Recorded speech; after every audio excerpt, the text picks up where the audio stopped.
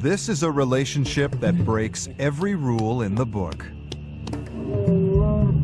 Some of the most dangerous predators on our planet accepting a human into their midst. Ever get the feeling you've been surrounded by lions? I get it every day. It has taken Kevin Richardson years of patience and dedication to build these unique bonds. But keeping predators in captivity is fraught with difficulty. A lion is in need of an urgent operation. A hyena cub learns to stand on all 4 feet the hard way. Oh, poor little boy. There's devastating news in one of the lion prides. There's no evidence to suggest a fighter. And Kevin faces a race against time to save the animals and where they live. I would hate nothing more than to see this place go and the animals in it. It's my life and soul.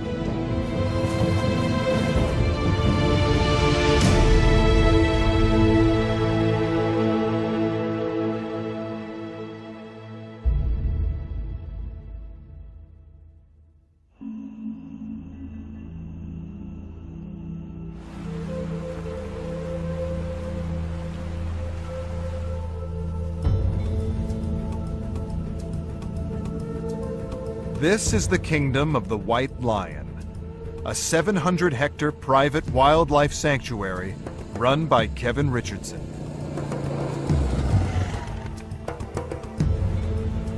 It's home to some of Africa's most dangerous and rarest predators: lions, hyenas, and 2 black leopards. 8 prides live here. And in the Big Kings, the largest pride of all, there's a lion that needs an urgent operation. Hello, Rafik. Come lie down here, my boy. Come lie down. 5-year-old Rafiki has spent his life with an ungainly saunter, and it's getting worse. He has an extra dew claw on both of his hind legs that shouldn't be there. They are a deformity and need to be amputated. Vet Jonathan Fish has been called out to remove them. I think you've seen it before. The dew claws? Yeah, but his ones are not as integral. They're not as attached. They're kind of like just hanging on by a thread of skin. Yeah, and when he walks around, it just flops around, you know. Dew claws are normally only found on the front legs of a lion, not the back. They act like thumbs and are used to hunt and hold down prey while lions eat. But Kevin is worried Rafiki's redundant dew claws could be accidentally torn off, with the risk of serious infection.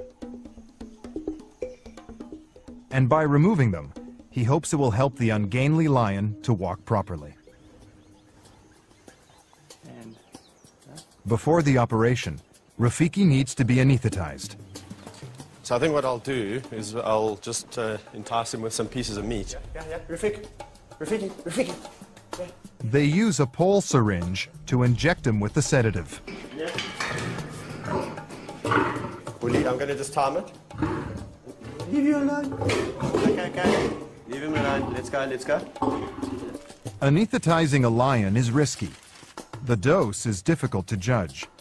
Too much, and his heart could stop. Too little, and he could wake up early. Yeah, quite a hard dose. Yeah, he's going down like a ton of bricks.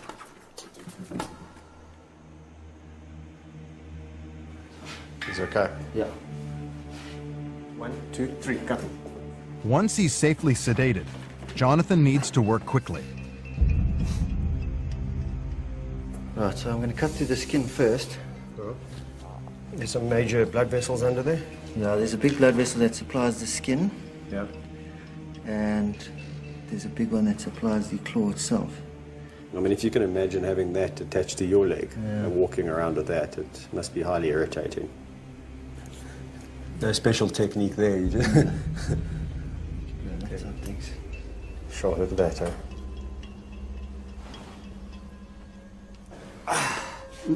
They check to make sure Rafiki's not showing any signs of the anesthetic wearing off. If he wakes up early, he could attack them. They remove the second claw and stitch the wound. The problem with the lions are their tongues are very, very rough, and that pulls stitches out quite easily. To avoid this, Jonathan uses internal stitches that he hopes will keep the wound closed while it heals. What a difference, eh? Look at that. There you go. Look like a normal lion, my boy. You're going to be so thankful. With the operation over, Rafiki is left to recover. Just get him comfortable. Yeah. They now need to make sure the wounds don't reopen and become infected.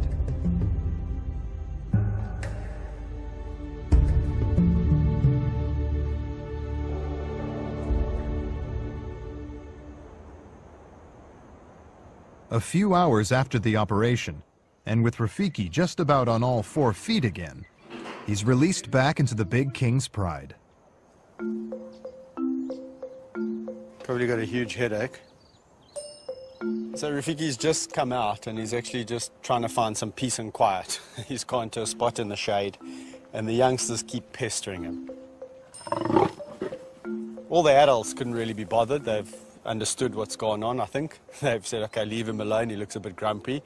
But not the youngsters. They are curious about these bandages and the smell of these bandages, and they keep on harassing him, and he's getting up and giving them a good beating and then going back down.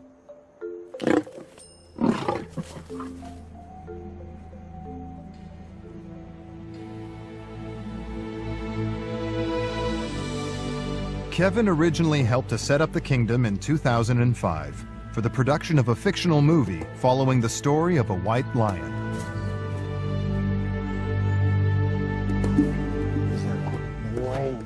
The retired stars of the film now live out their days here, alongside some of Kevin's favorite lions from his former job at another lion park. The feeding of the animals, vet's bills, and general maintenance cost up to $20,000 a month, all paid for by a private investor. But now the funding is running low, and Kevin needs to find a way for the park to become self-sufficient. If he can't, all the animals could be sold. I've made a promise to them, I made a commitment to them. So at the first hurdle, I'm not going to waver and just throw in the towel. It's far too easy. For Kevin, finding a way for the kingdom to contribute to the conservation of lions is crucial. One day he hopes to open it to the public and give educational tours. It's the day after Big King Rafiki's operation, and Kevin heads over to check up on him.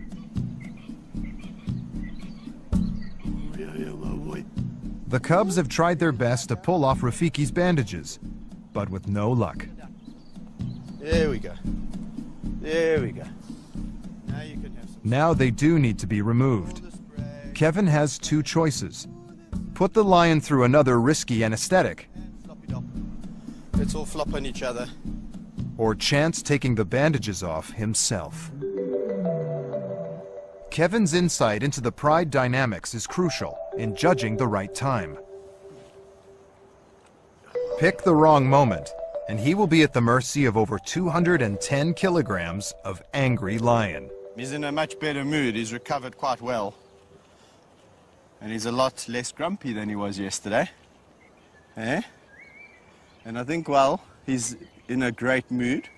I'm going to try and take his bandages off. If I can cut through the whole length of it, he'll be able to pull it off himself.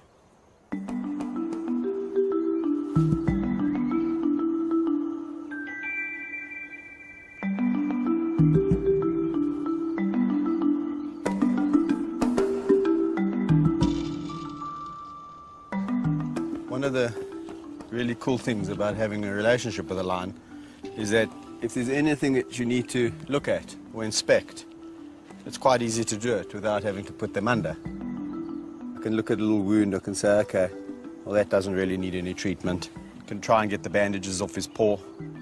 Don't have to knock him out again. That flicking, I'm really irritated with you. Okay, got it.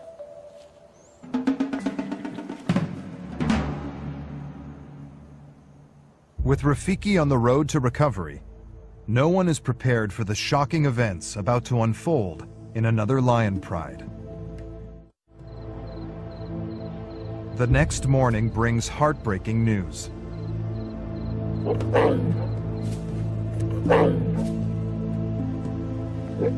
Lion cub Vaetzi is alone and distressed in his enclosure. There's been a tragic discovery. The dead body of Vaetzi's best friend, Mfumu. Vaetzi, who grew up with Mfumu, is now desperately craving attention. For the last 5 weeks, the two cubs had lived in a pride with 3 older lions, Tristan, Zippo, and Nash, following their successful introduction.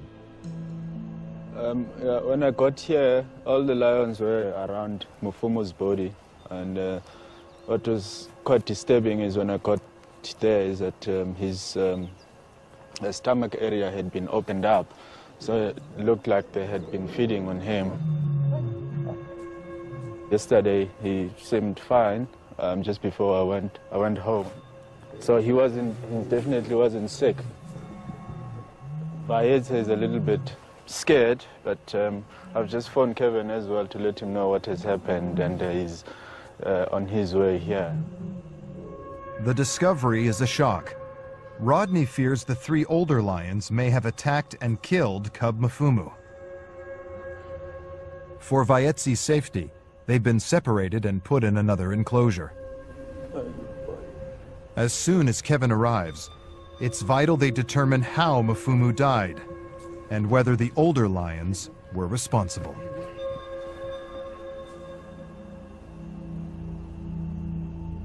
After hearing the terrible news of cub Mfumu's death, Kevin has rushed to the kingdom. He wants to know if there are any clues that may reveal if the cub was killed by the older lions, Tristan, Zippo, and Nash. Although Mfumu and Vaetzi had lived apparently happily with the pride for over a month, introducing new lions always carries a risk. Even if it's done as carefully as possible, violent attacks can still happen. There's no evidence to suggest a fight, eh? If he was in a fight, the only way they're going to kill this guy is in the neck, immediately, a suffocating bite. While the others rip him apart. If you look here, there's absolutely no puncture wounds. No, there's nothing. Nothing in the neck. On his back legs, where they normally bite them, nothing. When lions attack, they claw and bite their prey from behind, pulling it to the ground. A suffocating bite then closes the victim's airways. On the neck, on the face, look at his face. His face is perfect. There's not even a mark on his face. And the other thing that's not adding up is that, you know, when I got the call, I immediately thought Vaetzi. Immediately thought Vaetzi's been killed. If it was an altercation with them. Because this guy was more confident, he was more sociable. Vaetzi was a little bit more skittish and a little bit more terrified, you know, and they obviously hone in on that kind of, you know. You know what I'm thinking? Tongue does look a bit swollen. I'm thinking puff adder. His tongue swells up, he can't breathe. The puff adder is a highly venomous snake. One bite on the throat could be enough to asphyxiate a young lion. And that's what Kevin believes happened to Mfumu. Don't even know what to say. I think what we need to do is maybe today just bury the body. No.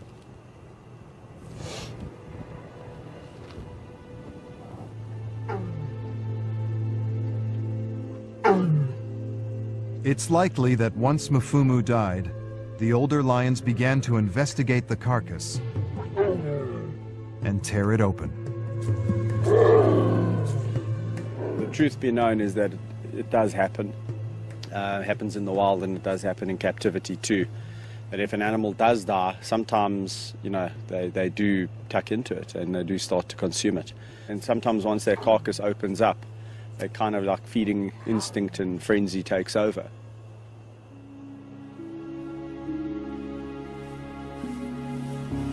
Later that day, Mfumu is laid to rest in one of the kingdom's most peaceful areas. Okay, slowly.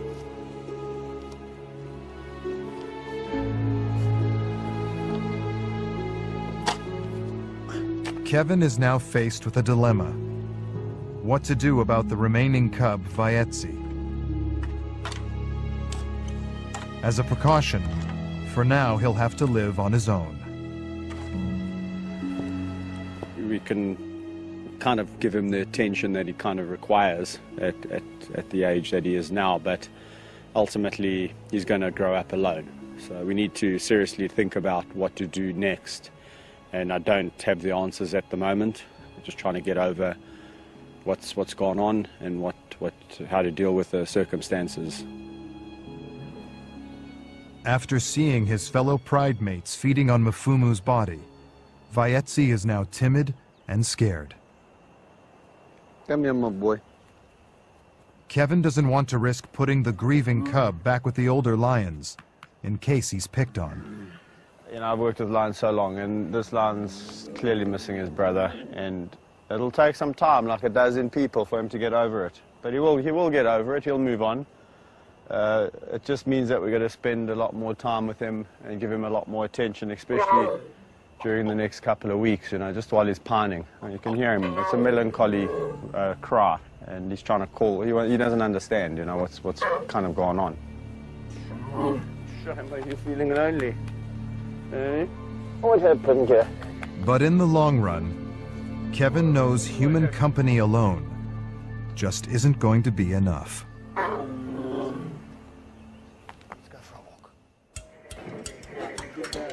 Tristan, Zippo, and Nash, removed after Mfumu's death, are now being taken to meet the 3 other members of their former pride.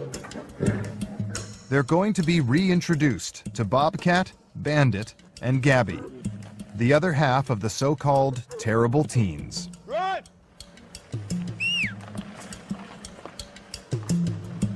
For the last 5 weeks, the 2 groups have been living apart. But they quickly recognize each other.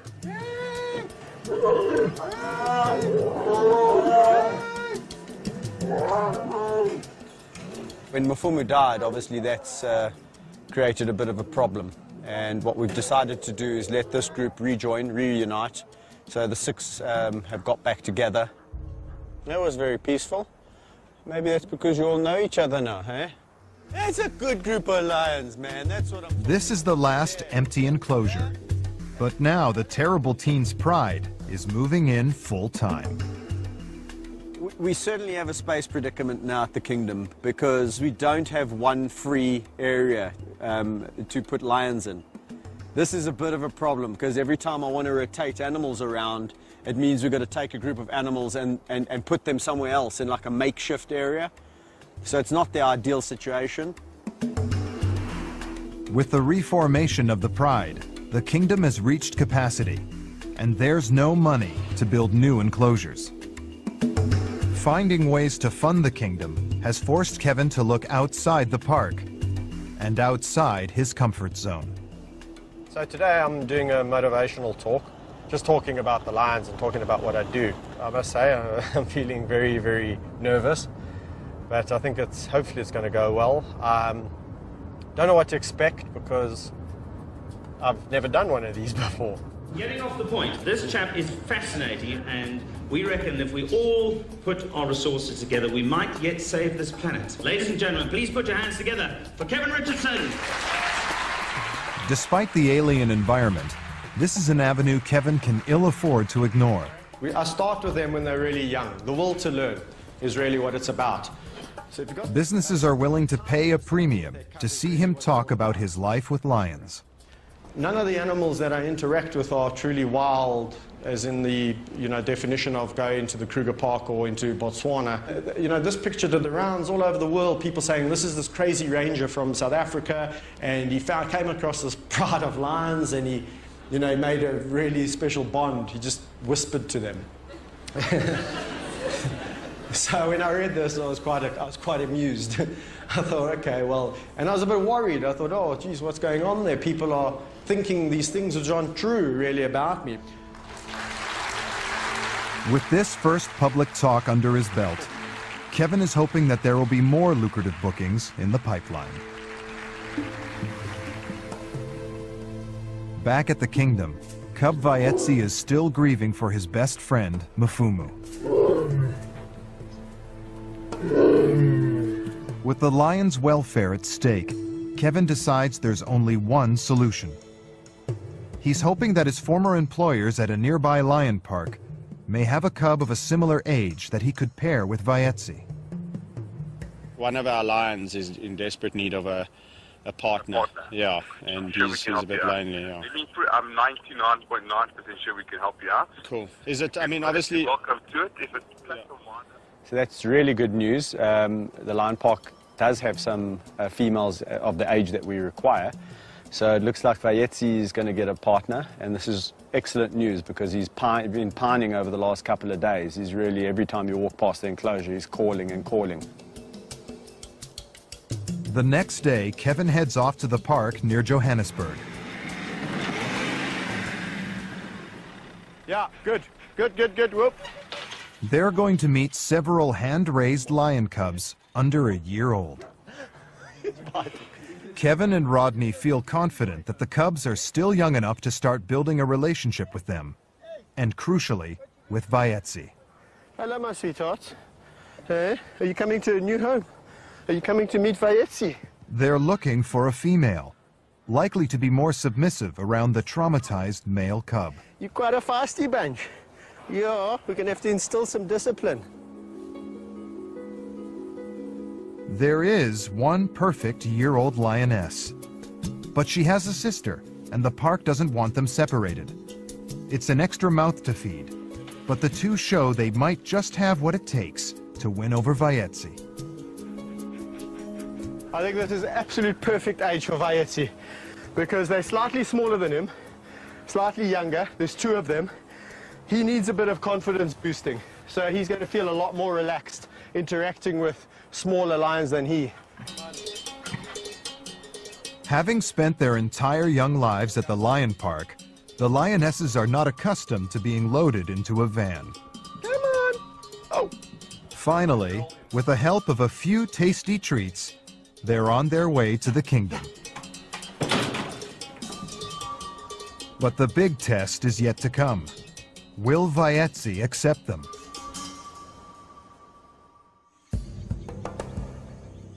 After the traumatic death of his best friend Mfumu, Vaetsi is about to meet two unfamiliar lionesses.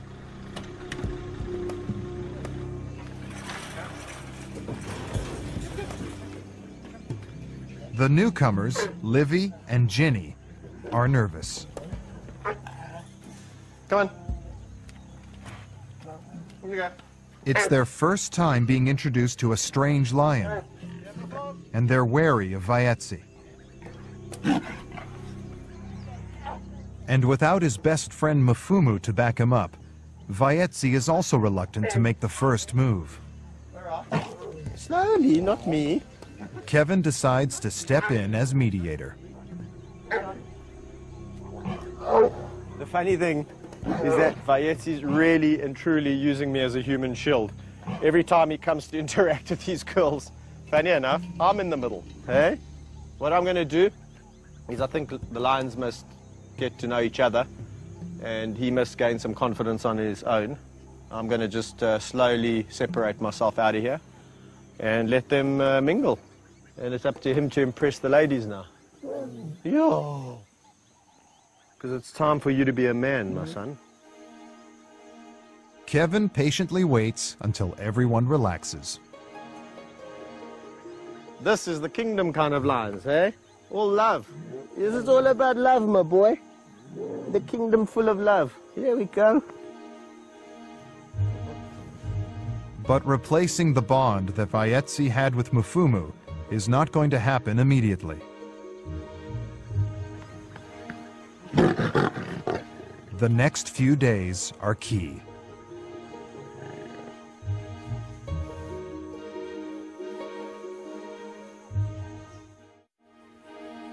Over in the nursery, the young hyenas are also about to meet a new friend. Abandoned animals born at the kingdom are brought here to be socialized. 4-week-old cub Max was hand-raised after a deadly power struggle between the females in his clan ended in his siblings being killed. Hello, my boy.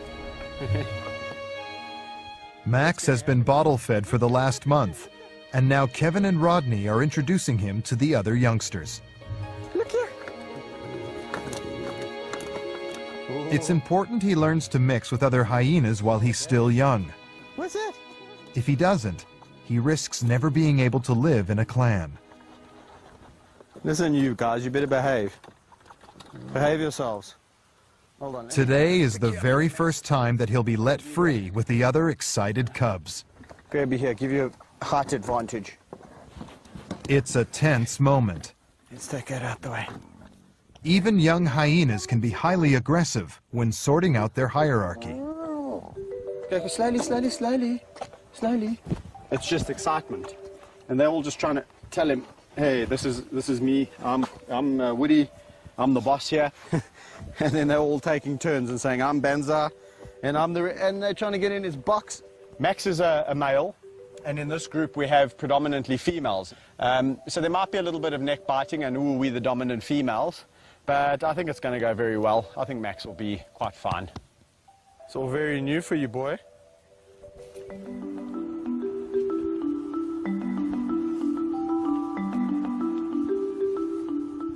So this is part of the socialization process, and we'll be doing this on an almost daily basis with Max. Every day, just give him a little bit more time with the hyenas. He can spend the days here, and then ultimately the night. There we go. The future for Max and other animals depends on Kevin financing the kingdom.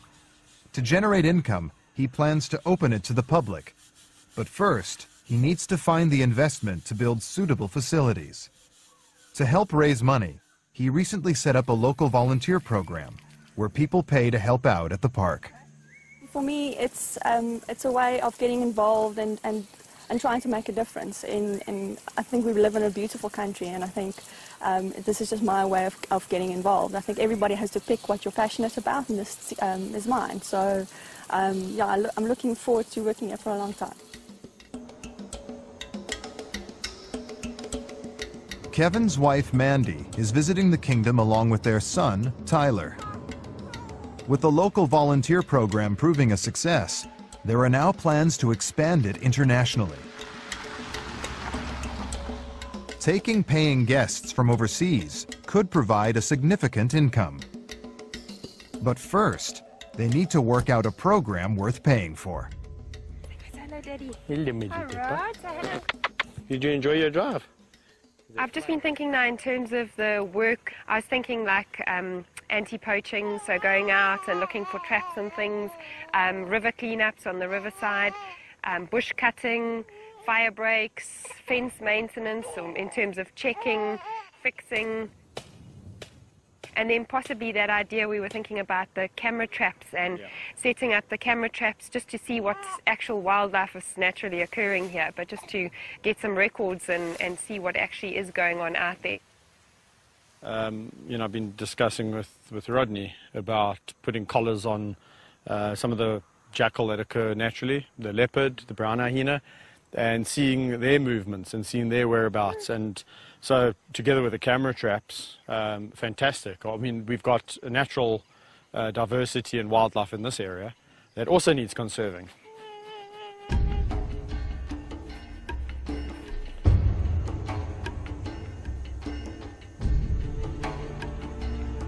It's 2 weeks since Kevin introduced white lion Thor to lionesses Kusasa and Sabindi.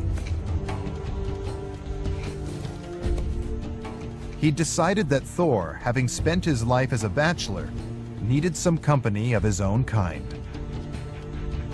Lions are the only truly sociable cat, but it seems Thor is the exception.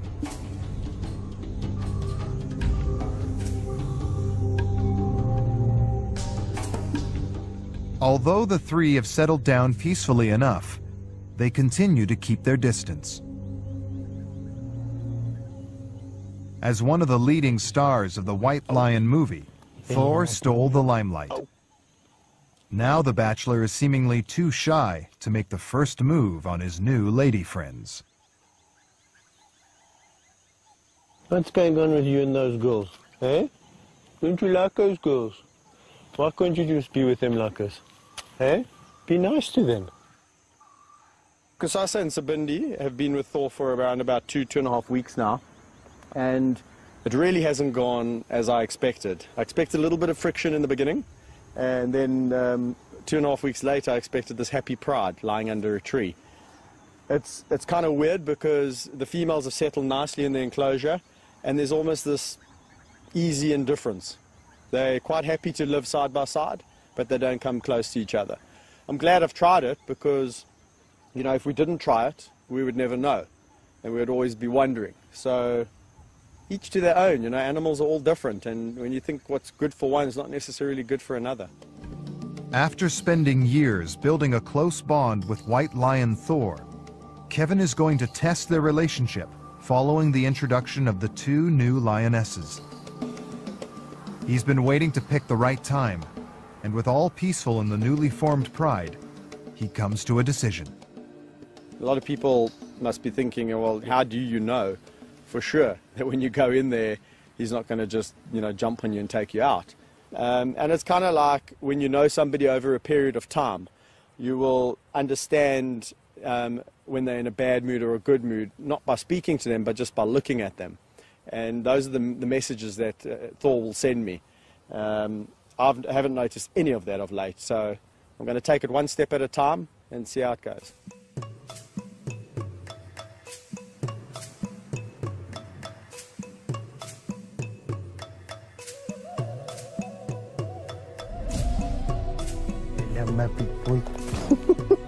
His instinct proves right. With everyone relaxed, Thor shows he still has a place in his new pride for Kevin. And in another pride, there's one more success story. Following the traumatic loss of his best friend Mafumu, Vaetzi has spent the last few weeks getting to know lionesses Ginny and Livy. I don't mind nice bites. Much to Kevin's relief, Vaetzi is no longer pining for his old friend. I've been attacked. I've been mauled. Having seen how his happiness has changed over the last couple of weeks, he's completely a relaxed, happy lion again. And they get along very, very well. They all lie together. They're always licking each other. Livy, which is the paler one, is a little bit more shy, a little bit more reserved, and does take a lot of her cues from her sister, who's a little bit more, she's darker, old Ginny, and a little bit more adventurous. She was actually the first one to bond with Vaetzi. Stop it now! Oh! Once again, it's Kevin's turn to establish his place in another new pride. Forging new relationships now is key to being able to interact with these lions when they're older. No. Even though these two girls have been hand-raised, they're not used to people sitting and lying down with them. So when they see me on the ground, they see it as an opportunity to jump on my back or stalk me or go around or bite my top, which is not a behavior or a trait that I want to, you know, reward or enforce. Why is it whenever I wear a fluffy top you want to eat me? The three lions put Kevin through his paces. Stop it! It's vital for Kevin to weed out behaviors like this now. What may be playful to another lion is far more dangerous to a human. Stop it! What they don't realize is that I'm just a human and I've got very thin skin. I'm not like Vayetzi where they can actually bite him physically quite hard. So every time they bite me, I'm trying to show them that I don't like that. Don't bite me hard. Ay, ay, ay. Don't bite hard. No.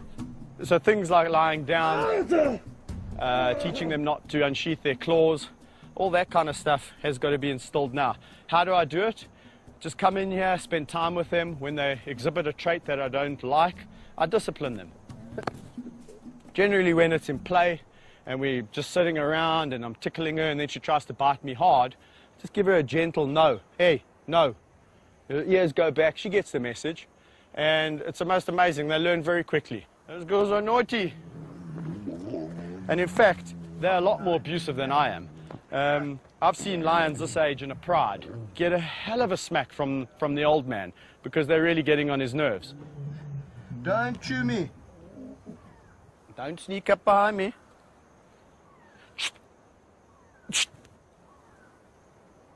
Now she's realizing that it's not about biting Kevin's hand off.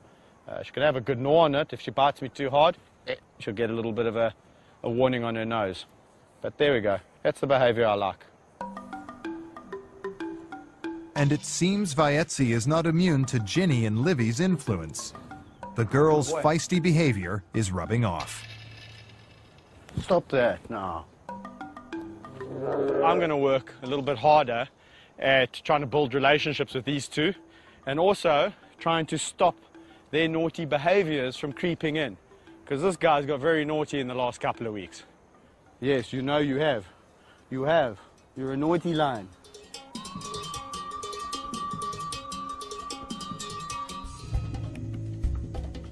From the other side of the kingdom, there's alarming news. A bushfire has broken out and is being fanned by high winds. Without road access, it would take hours for the fire service to reach them. It's up to Kevin and his staff to try and contain it. There's two things. I mean, it could burn the whole farm down, then the animals have got nothing to eat. And also it can trap animals unnecessarily. Thank goodness it's far away from the lion stall. But I've seen the wind turn, eh? When the wind starts to pump, there's nothing stopping this fire. So we need to get this fire out now.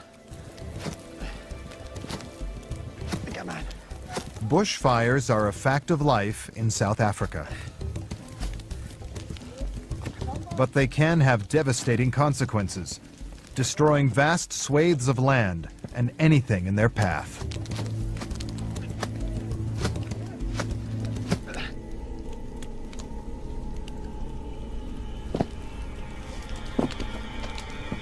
A few hours later, the worst is over. Looks like we got it under control. Looks like we put it out. Only problem is I've seen this situation many times before. And when we all just go back and relax and talk about the incident, it flares back up again because the wind picks up. The wind's died down a bit, so at the moment we're looking good. But what we'll do is we'll just keep some boys around here with the beaters, just in case we have a little flare-up. Put it under control again.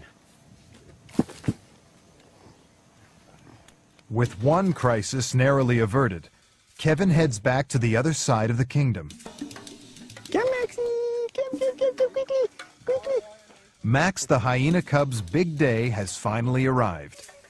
After surviving against all odds, he's now ready to join the nursery full-time. But Max's enthusiasm to join the new clan is exciting the others.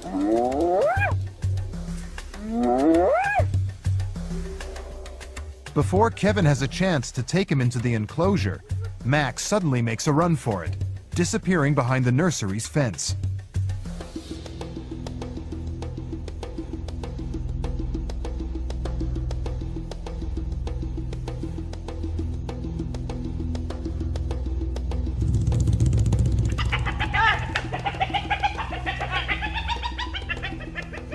Did he bite him? Badly? Oh. Rod? Off! Okay, come, bring him here. Max's inquisitiveness ends in bloodshed. First aid kit.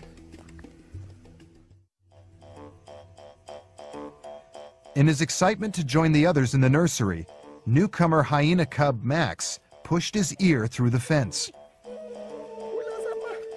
One of the older dominant cubs retaliated and bit him hard. Maxie went around the back of the fence, and so he got a little bit of a nick out of his ear, and it's bleeding a bit, but you'll live, my boy. Yeah, it's a big day for you. Shame, man. Look at that. You brave little fella. Looked worse than it was, eh? So it's not atypical for a hyena adult to react to a young hyena like Max. Max was excited, you know, running around the pens, and everyone's, you know, excitement was just a little bit too high. And he managed to, you know, grab him through the fence. I'm going to put you in with those terror. Now, there you go again, you see? There you go again. A little bit more cautiously this time. You know, hyenas are so tough. A little wound like that would probably send a human being baby to hospital for a couple of days. With Max recovered, Kevin takes him into the nursery. In no time at all, the cub forgets about his sore ear and starts to befriend the new clan. But the biggest test is still in store. At the end of every day, all the nursery residents are safely shut away in a night shelter. If Max manages to spend the night unscathed, he will be on his way to establishing his status in the clan.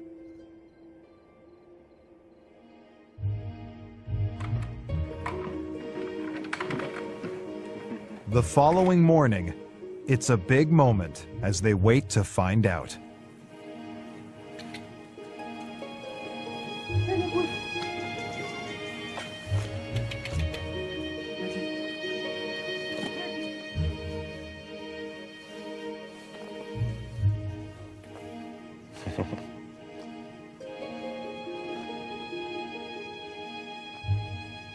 This morning we came, and you're always a little bit apprehensive, but when Rod let them out, they all sprung out of the nursery, no bite marks, all just one cohesive unit. So I think it's really well done on all fronts, you know. From the fact that Max actually survived.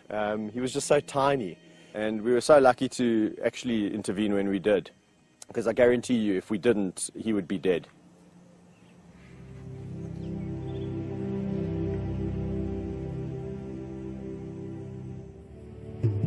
And there's more good news. The first bookings for the International Volunteer Program are in. It means there is another way to help secure the future of the park. Kevin can now turn his attention to his long-term goal, finding a way to open the kingdom to the public. A facility like the Kingdom is really important in educating people about the plight of the lion in the wild. And you know, from my perspective, let's face it, if I never saw a lion in the zoo when I was a child, I probably would never have had a connection later on. So that's hopefully what a facility like the Kingdom can do. It can make one little guy change his life. He wants to grow up and be a conservation officer. Then we've done our job. At home, Mandy also hopes their hard work is finally paying off. I think it would be a long-time dream for us to finally have the Kingdom open and running, and yes, hopefully when Tyler gets big, maybe take it on and carry on with it as a family business. Certainly it's something we've been passionate about for long enough, and it's not something we're going to give up on in a hurry. So I do hope it will be going in the long term. Where are you going? So the last 6 to 8 months at the Kingdom have been really hard. It's been tough times, but things have turned around, things have looked up. We've really applied our minds to how we can make the place a success, and it's slowly turning. In the future, I think we're all feeling a lot more optimistic. However, it's still tough times. So yeah, we've just got to continue forward.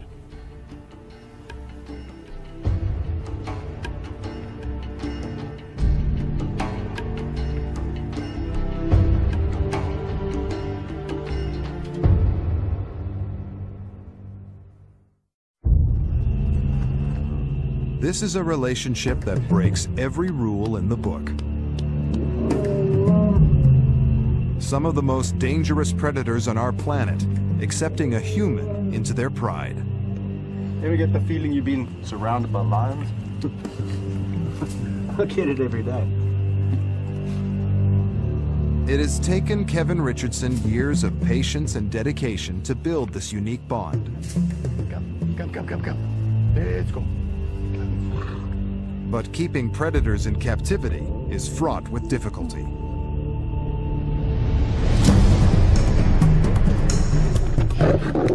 An angry lion needs help. A hyena cub is saved from certain death. Here we come, my boy. And when lions meet, they clash. All while Kevin tries to keep his dream alive. I would hate nothing more than to see this place go and the animals in it. It's my life and soul.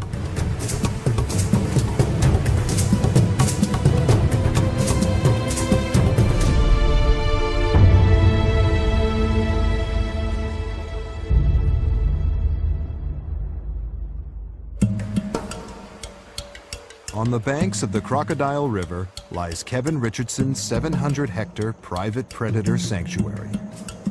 Home to lions, hyenas, and leopards. Known as the Kingdom of the White Lion, the park was established in 2005 for the making of a feature film. Now the movie is finished. There's no reason for the kingdom to exist. Unless Kevin can find another method to make it pay its way, the park and the animals will be sold. Kevin has dedicated the last 12 years to the lives and well-being of these animals. With their close bond, many are like his best friends. For him, turning his back on them is not an option. With a park that's running at capacity, it's vital that the animals share enclosures. But there is one lion that throws a wrench in the works. The star of the feature film, Thor, seems to have the usual trademarks associated with a movie star. Cravings for attention, the constant desire to look the part, and the diva-like tantrums. Well, Thor is a very temperamental lion.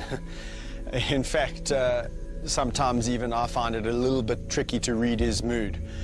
He can be the happiest, most friendly lion, and then like that, he can also be a lion that will want to attack you over a rock that he wants to take possession over. Now, all lions, as we know, love their food. However, Thor wants to kill you even before you've given him the food. So Thor can be quite a tricky cat. There's a tragic sting to his tale. Lions are the only truly social cats, but after 2 years working on the movie, there was never a suitable cat that Thor could live with. Kevin worries for Thor's happiness and spends much of his time stepping in as a feline friend. So one of the few lions that actually really enjoys me to stick my finger right in his ear canal. I'm not bull dusting you when I tell you my finger's almost tickling his brain. When lions are in a group, they would groom each other and they lick each other's ears. So kind of like I use this brush, they would use their tongues and in they go. Now Thor obviously is not with anyone, so I've got to spend extra time just loving and grooming and bonding, and that's why I brush him. To provide Thor with stimulation, Kevin takes him for walks in the wild bush area surrounding the lion enclosures. It's home to, among others, giraffes, wildebeest, and impala.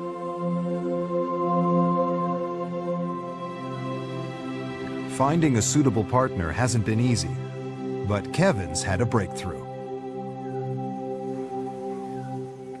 We finally found some suitors for Thor. 2 lionesses, Kusasa and Sabindi.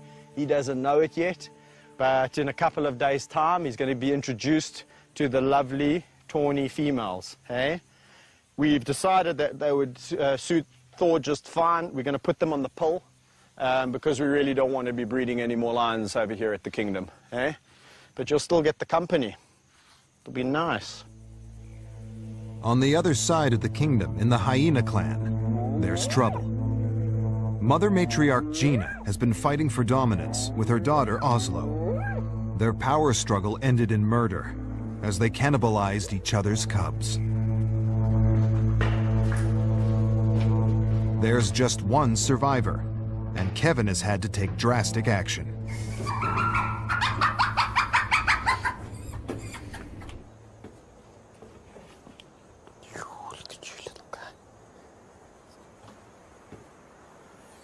This is the only surviving little cub, and I've had to remove him now because out of 5 cubs we've now landed up with nothing. I think we're going to have to take you and hand raise you, my little guy.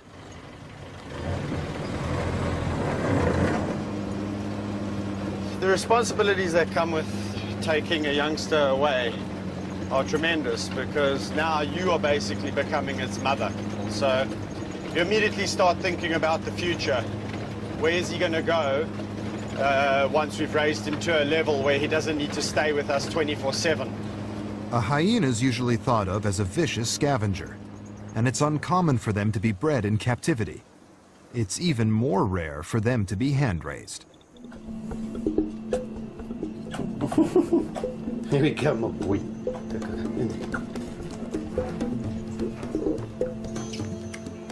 You don't want to stop for a burp then, boy? Hmm?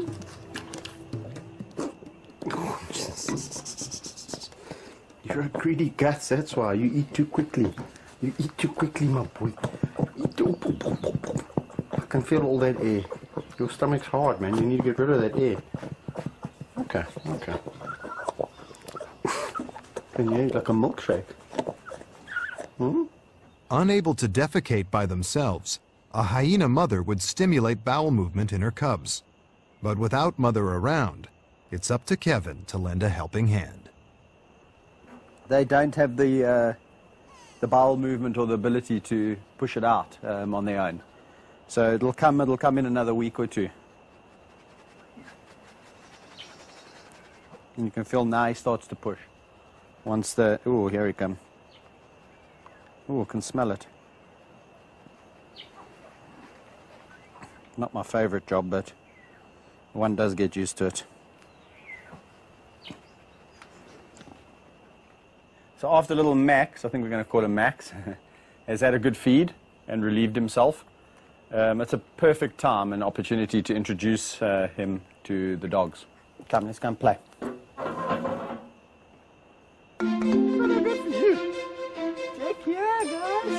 Cubs require constant socialization to prepare them for life back in the animal world. Over the years, Kevin has found help at hand on his own doorstep. He's seen, Valentino's seen many animals come through the house, so he's generally very good. He's been... Valley, stop it today. Slowly, boy. That's how you call him back. Because that little high pitch is, that's something that we found over the years they respond to. They make those sounds. With an additional animal to occupy Kevin's time, there's another weight bearing on his shoulders. He needs $15,000 to $20,000 each month just to break even. And without the facilities to welcome the paying public, it's becoming impossible for the kingdom to survive. At the moment, our roads are not good enough, and our facility, the safety of the facility in terms of bringing kids around is not safe. It's not up to spec. So we'd have to spend a fair amount of money on that, and yeah, so it's kind of like a vicious circle. It's like we need to spend money to make money. Kevin is depending on some of the profits from the movie, which helped establish the kingdom, to enable it to have a chance at a sustainable future. The coming weeks will be crucial, as Kevin waits to discover if the film's release will be able to help prevent the closure of his park. The recent brutal battle between mother and daughter in the hyena enclosure resulted in the death of cubs. To restore peace, Kevin has decided to send the feuding daughter, Oslo, and her brother, Barung, to a new home. At the break of dawn, park veterinarian Claire Speedy prepares to dart them, ready for their move to a private zoo in Southeast Asia. I'll try and get her side on for you. I mean, so you can get her backside. Nice one. For Kevin and Vet Claire, the priority now is to find Oslo.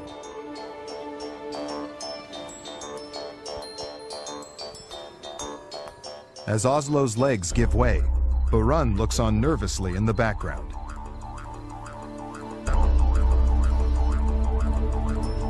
Just moments later, he too is stung by Claire's anesthetic dart.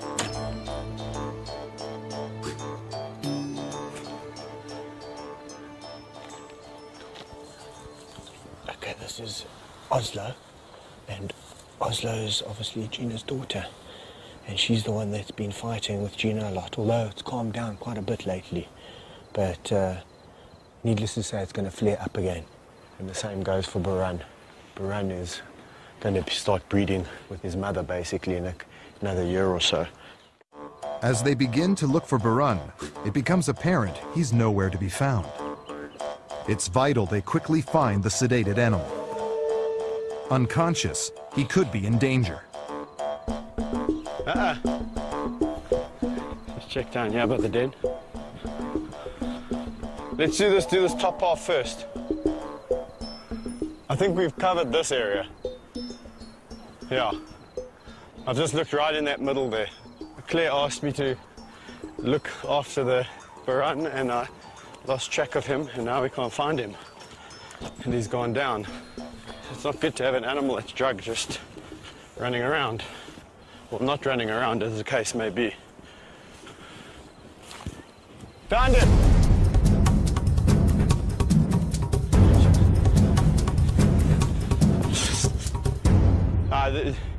There's no ways he was here when I came last. There's no ways he was here. I came right past you. Okay, 2, 3. Up. Okay. Okay.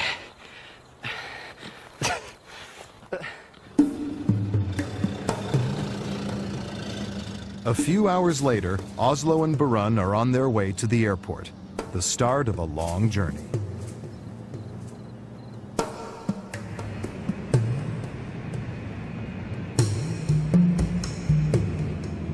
You know, you never like to see your animals go, but it's the reality, you know. If the numbers are getting too great and the complications with mother and daughter and mother and son, you know, it's just a necessary thing we have to do. And it does, you know, people say it gets easier. It doesn't. At the moment they're calm. The ears are just going, what's that, what's that? So I must say, this is for me one of the worst parts about seeing these animals go, is just seeing what they have to go through to get to the new destination. But they seem calm, which is the main thing. As Oslo and Burun leave for their new home, Kevin is eager to get back to the kingdom, to find out if peace has been restored in the hyena clan.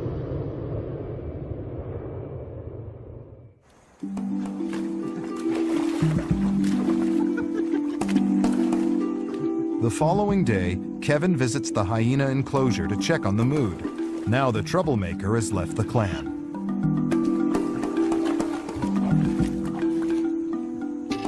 Are you peeing in the water, you terrible thing? It's disgusting. Out you get. Out you get. This clan has calmed down so significantly since Burun and Oslo have left to their new home. Almost overnight. It was like the old days. So there's definitely something there with Oslo, and especially Gina. You know, that whole challenging for the throne, so to speak.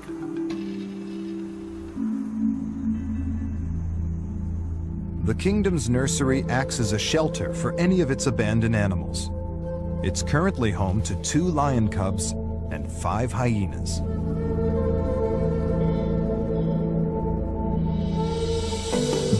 Rodney Nambakana, Kevin's right-hand man, has gone there to collect orphan males Mafumu and Vayetsi. The cubs have grown up together and share a bond like brothers. They've now outgrown the nursery, and it's vital they join a pride of their own. Kevin and Rodney have a new pride of 6 young lions in mind. However, following an attempt to introduce Mafumu and Vayetsi to the 3 rowdier members of this group, complications arose. The cubs were met with hostility. Kevin and Rodney have decided to reintroduce them to the unruly members individually, in the hope that this will prevent bullying. They start with leader Bandit. Oh, this should be interesting. Mafumu places a reassuring paw on his friend and takes charge.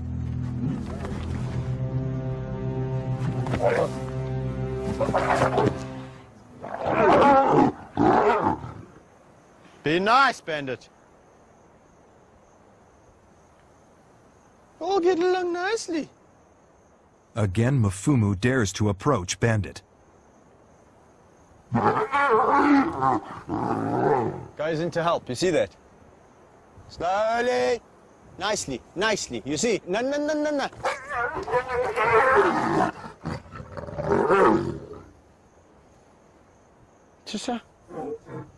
I don't think he really wants to get into a ferocious fight. He's already got a nick on his lip from one of the little guys. So his posturing is, look how big I am. I'm a big bandit, and I'll put you in your place. And these guys are like, oh, ears back. Don't pick on us. And as soon as he makes a big noise, they roll on their backs, which is the submissive behavior. I think we're going to have to just leave it for a while and let them all settle, just the three of them, before we start releasing more individuals into this group, because it can become complicated very quickly. Let's hope it works out, because if this doesn't work out, I don't know what I'm going to do. Kevin Richardson is not just passionate about his own lions, but is also involved in a conservation project to preserve wild predators. As a qualified pilot, he's received a request to help the sponsoring organization and heads 805 kilometers north to Botswana.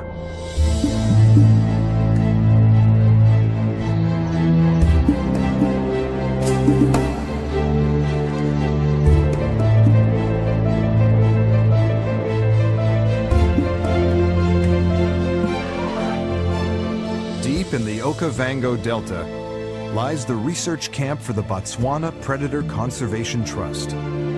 Set up to study the interaction between all the species of large predators in northern Botswana, it's coordinated by Andrew Stein.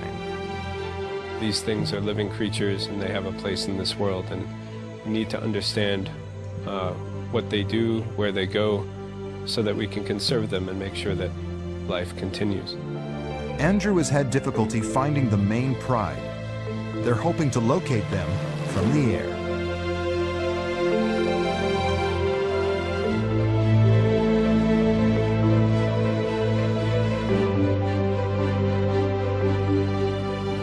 Yeah, we're quite close now. I've seen some vultures down here. Okay. So maybe let's see what we can see. There's definitely something down there. The vultures are all landing in that tree. Okay. And in front of the tree, I'm not sure what it is, but I could have sworn it looked like a giraffe carcass. I'm going to just do one more circle around there. Okay. And see what, maybe we're in luck. Maybe these lions have made a kill. No, for sure, definitely. I can actually see a lion on the carcass. There's definitely a giraffe kill there, dude. All right, great. Let's just mark that. Let's get in there on the ground and have a look.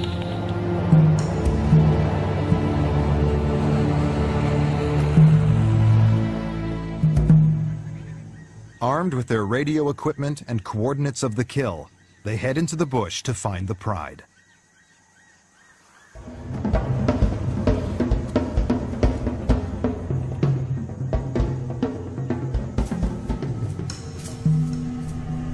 As the sun reaches its midday peak, they finally catch their first glance of predator activity. Well, there's a carcass down there. It's quite old, eh?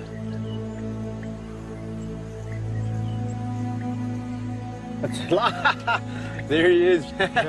I can see him from here. Having tracked the male, they cautiously move in closer to try and catch sight of other pride members.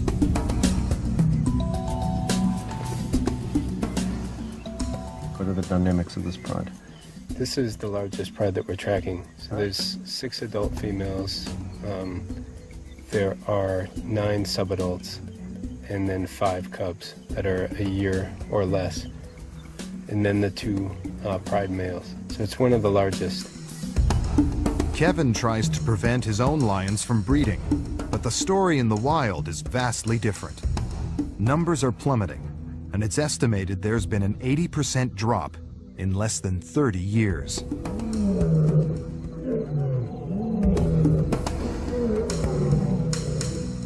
Although Kevin has a close bond with his own hand-raised lions, it would be a death wish to attempt physical contact with any others. Thanks to Kevin's help, Andrew is able to rediscover his main pride and keep his conservation efforts on track.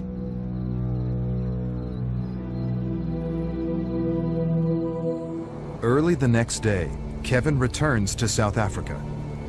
But there's a dark cloud looming over the kingdom. Everyone's been relying on the success of the feature film to save the day. The pressure of these expectations weighs heavily on Kevin as he awaits news of the film's commercial success. Cinema revenues are looking meager, and the financial situation is about to take a turn for the worse. The movie's been pirated along with a whole bunch of other South African releases that have been on circuit. And it's just so irritating. I mean, you work for so many years to put something out there, and then some, I don't even have the word for it, comes along and just cribs it and puts it on the street for, you know, a fraction of the price. The consequences are far-reaching, and it goes as far as the kingdom, because if the movie did well on, you know, combined theatrical, DVD, TV, the situation would look a lot brighter here. Pressure is mounting, and unless Kevin can find a way of raising much-needed cash, the future of the kingdom's residents looks bleak. If the film, you know, for whatever reason now doesn't get out there, the consequences are that the park might have to shut down, and we might be having to find homes for 37 lions, 20-odd hyena, and the rest of the animals that live here. There is no easy solution. Lions will only be bought up where there's a demand, and at the moment I don't think there's much demand for lions. So quite frankly, I think unless somebody really came in here and bought them out, putting them down would be a real option.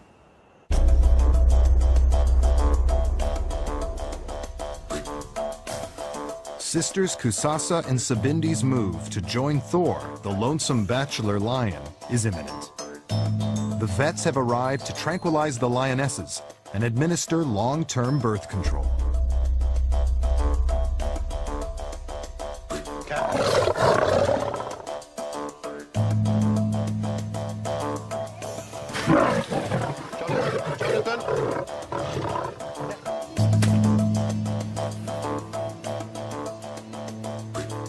It doesn't take long for the drugs to take effect.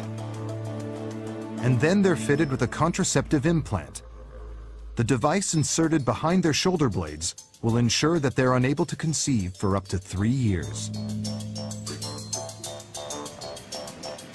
The vets have another pressing procedure to carry out. Some of the lions have suffered from a mysterious outbreak of wart-like growths, which they're in the process of diagnosing. One of those affected is Kusasa. Secure in Thor's pen, the vets move quickly to remove the growth before she comes round. So Thor is clearly not happy, and it's because there's a lot changing in his life. He's moved enclosures. Now there's 2 lions that he can see and smell in his enclosure, and we are all here really irritating him. It's a delicate procedure. A wrong incision could sever a nerve ending. The removed growth will be sent to the laboratory for analysis in the hope of determining the cause.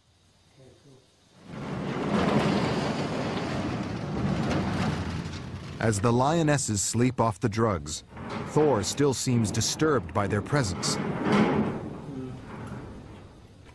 In less than 24 hours, they will be joining this angry cat.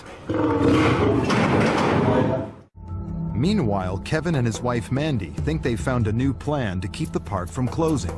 We've had a lot of inquiries into people just wanting to come out and help on the farm. So we thought, why not, you know? Let's get the volunteers through here. They can contribute in a positive way. And it can also help, you know, fund some of the things that we need to do here, you know. With a new baby in the family, Mandy in particular is looking at future ways for the park to support itself. It's not just about the income that international guys will pay to come through to us, it's about the working hands that we have on the farm. There are other things we are exploring to do with corporates and things like that at a later stage, but you know, every little bit counts towards running a big park like we have. At Thor's enclosure, the Bachelor is about to meet the two lionesses for the first time. Kevin takes no risks before releasing Kusasa and Sabindi. Thor's still very aggressive. So I've had to bring the dart gun out and mix up some drugs for Thor, just in case I have to dart him to prevent him really tucking into these goals. So if it's getting out of hand and I feel that I might have to intervene, then this is what this is for. Fur is going to fly. I think people need to be aware of that. These are lions, they're not humans, and they have their own way and their own mechanisms of establishing hierarchy. One thing's for sure is Thor has to assert his dominance, and that's what he's going to do. Sure enough, Thor is living up to his temperamental reputation as he eyes up the new arrivals slowly coming round in his night pen.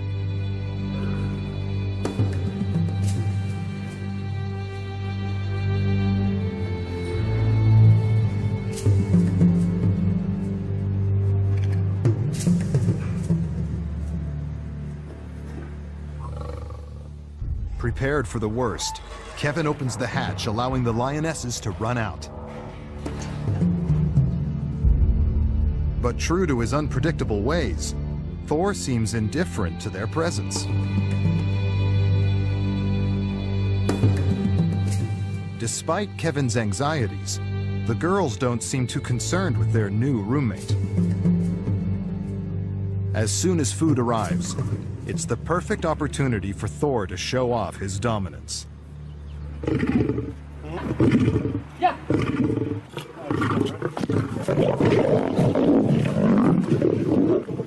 But on this occasion, he's met his match, as Kusasa grabs the lion's share. In the wild, this kind of behavior is what you would expect. If a male lion came across two females in the bush, he's a bachelor male roaming. It's not in his best interest to, you know, engage them immediately, because if he gets injured, that's the end of it. That could be the end of it. You know, from a wild perspective, Thor's behaving normal.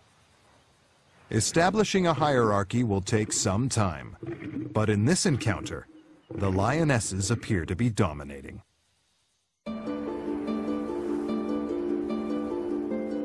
In another enclosure, Kevin faces a dilemma.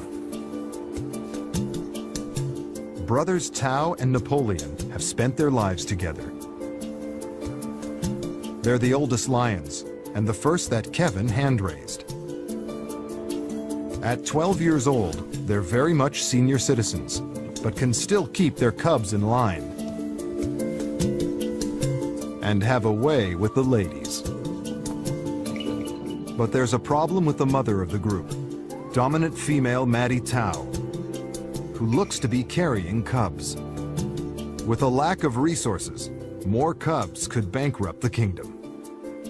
She is quite a big eater, so she doesn't really watch her diet. But more than that, I've seen that the actual girth of her body is a lot wider. So I'm a little bit perplexed. I'm not quite sure whether she is carrying or whether she's just a little bit overweight. We have had it before with Maddie Tao, that just when we thought she wasn't pregnant, out popped some cubs.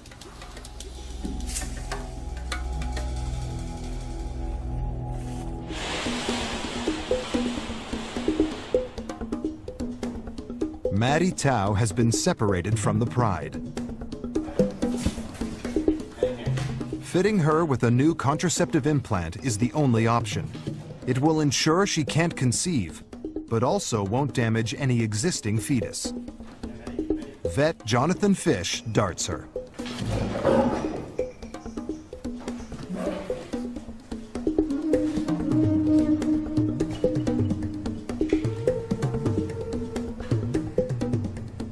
She does look quite wide, her back, her girth. When the lions generally fall pregnant, they increase in size from here to here.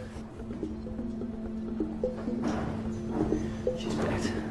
She's fat. Don't call her fat. Shame, Maddie Tao, you're just well fed. Kevin remains convinced she's pregnant. Only time will tell who's right. There's danger at the Kingdom of the White Lion. The lives of the many other animals in the park's bush area are at constant risk from poachers. Poaching is a huge problem for wildlife parks in South Africa, and the Kingdom is not immune. Rodney is on poaching patrol. During a recent search, they found 20 traps, all intending to kill their animals. One side of the park has got fences and one side of the park has got the river, which basically makes us very vulnerable to poachers because they've got clean access or easy access through the park, so to speak. And also because the animals, this is where they like to drink. It doesn't take them long to discover a potentially lethal snare. There's a game path here, so usually the poachers will like to put the snares where the animals walk through, and basically the animal, without seeing the snare, would basically walk through the snare. You can see this here is the snare here. At this height, would probably get caught in the neck, and the more the animal pulls away, the snare closes and just suffocates it. Today they remove just one snare, but the risk of poachers is an ever-present threat in the park.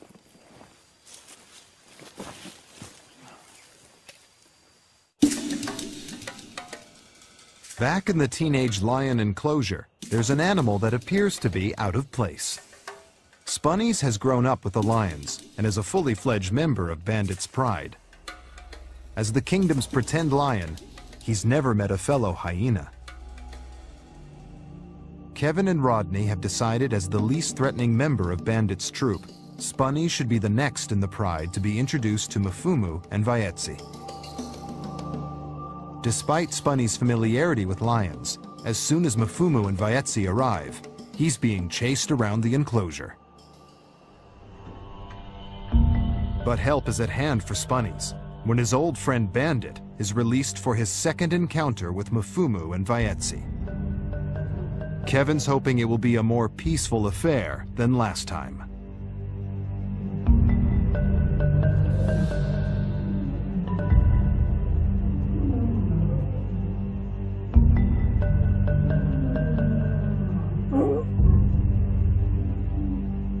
The group quickly settle down and form a truce.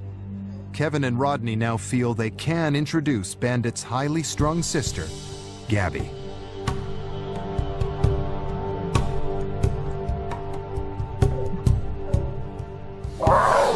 With backup in place, Spunny's confidence kicks in.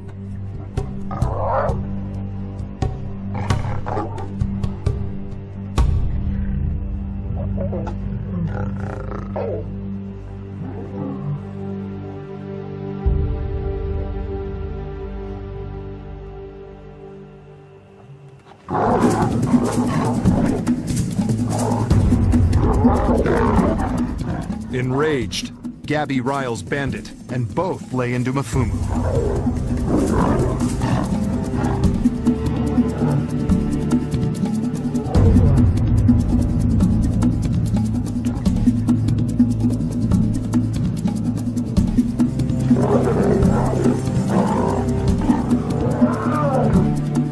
Stop it. Stop it. I promise I'll warning you. With tensions running high, Kevin has taken the controversial decision to intervene, to try and settle the fighting lions. Gabby. Gabby. Nice. Nice, Gabby. She's such a cow. With Gabby's vicious temper spurring on Bandit, Kevin and Rodney worry for Mfumu and Vayetsi's safety. It's vital for the cubs' survival that they come up with a plan B.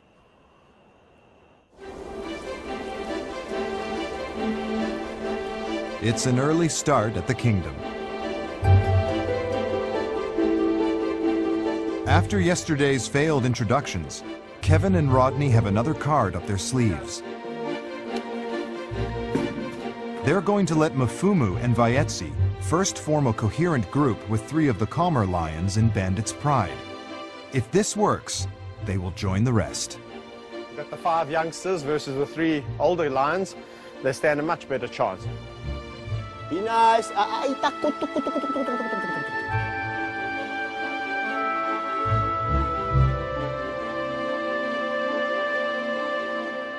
As time goes by, the tension's easing, it's getting easier and easier.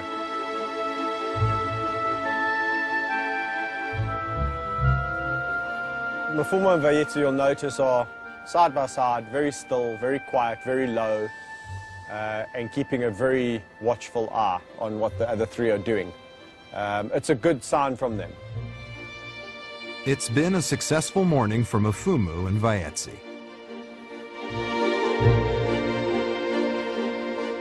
Kevin and Mandy's work has also paid off. The local volunteers are starting today. It's quite exciting, but also quite nerve-wracking from my perspective. There comes an added risk of now you've got extra people walking around the park. You don't know where they're sticking their hands. Got big predators in there that can kill you. So there's always that in the back of my mind. You know, I think 99% of it is pure logic, but you never know. Hello, hello. Piano. Nice to meet you. Yeah, you too. You too. How's it? Hi, I'm Kate. Kate, nice to meet you. Kate. Corin. Yes. I'll forget all your names in a second. Renee. Renee. I won't forget that because it's my second name. How you doing? Good, good. Welcome. Take and pass and go. Thank you. Cool. Oh, well, that's a good thing. Okay, thanks for all coming. It's really nice to have you all here, and I hope you're going to enjoy your volunteering at the Kingdom. It's an exciting phase to be part of, because one day, should the Kingdom be this, world-class tourist facility, you guys can say, well, I had a part to play. Following their induction, the volunteers are taken on a tour of the park and are eager to see Kevin interact with the animals. So Alex, Kaiser, Siam. Siam's a really fantastic tawny lion. Hello, Kaisi. Are you in a good mood today, boy? Oh! Okay, so he looks like he's in a good mood. Kaiser, to give you an example, come, boy. Come, Simon. Sammy. Oh. So lions will do everything in their time. There's no such thing as human time, and if you want to push them, then you've got another thing coming. You've got to just be patient and, just go with the flow. Come, boy. Yeah. Yeah, boy. Hola. Patience is indeed the order of the day. Sorry. As Kevin's calls fall on deaf ears, he tries his luck with Thor. But again, to everyone's astonishment, he is completely ignored. As a last resort, he steps in with Meg and Amy, who, true to form, give him a boisterous greeting. Free labor from local volunteers like these is invaluable. But if the park's going to survive, then Kevin and Mandy will have to come up with more radical plans. Following Lioness Maddie Tao's procedure to have a contraceptive fitted, it's been a waiting game to discover if she is pregnant, or, as the vet thought, overweight. So Maddie Tao, it appears that she's a little bit overweight, and she's not actually pregnant. Again, gestation-wise, it's been over 120 days, and there's no signs of cubs. So I think it's a little bit of a diet for Maddie Tao. Orphaned baby hyena Max has survived against all odds. Saved from the hyena den just days after his siblings were killed by their auntie, he's been hand-raised by Kevin. It's now time for his first outing to the nursery. There he will meet Mfumu and Vaetsi, on a break from visiting the older lions and some curious young hyenas. Over there, my little pooper. Look there! Don't be scared of them. They were once like you. They were once like you too. They know what it's like to be the smallest. Miff, miff, miff, miff, miff, miff, miff, miff, miff. Mfumu, the more confident of the two, wastes no time in making a friendly greeting. Hello, guy. This is going very well. This is going very well. Look at that. You've all been so nice. Hey? You've been nice. You're such a nice group of animals. Got such beautiful natures. Yeah.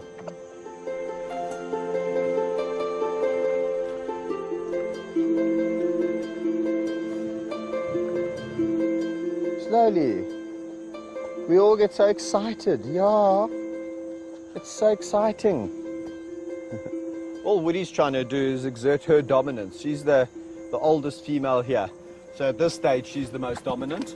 Max is a little male, and she's just saying to him, listen, I'm the boss here. So if you come to my group, my clan, which involves 2 lions, I'm still the boss. Just as the youngsters settle down, Mfumu decides to show his affections.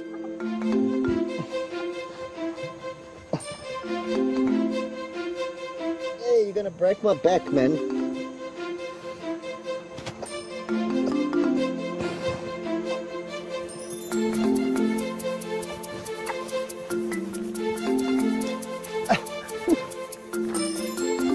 Okay, get off me, Mfumu. All right. It's enough. Goodbye. Bye, guys. I think Max has really done well. He's gone in there with the right attitude. If he went in there with this aggressive, cocky attitude, then they would sort him out very quickly. He went in there all submissive and cute, and hey, how can they not like that cute face? Hey, I'm just a youngster, yeah. Yes, I just want to be accepted. Yes. He's going to do just fine. He's a fantastic little guy.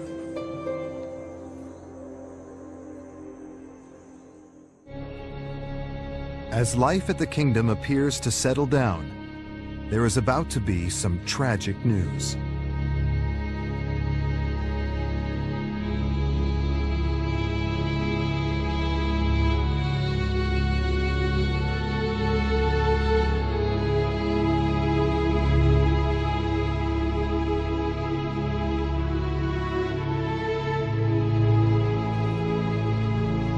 Lion cub Mfumu is dead. They will need to search for clues to solve the mystery of his death.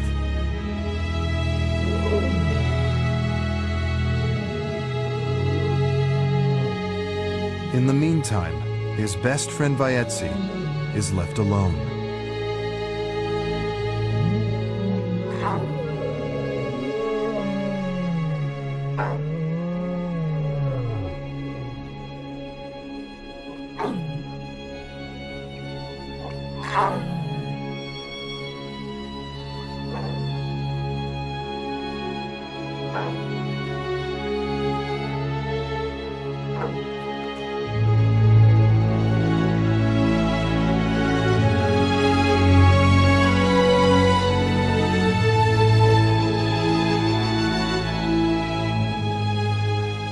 Just when you think you've got everything in order, your whole world is kind of shattered. As Kevin mourns the death of Mfumu, the threat of losing the rest of his animals and the entire kingdom is about to become more real than ever.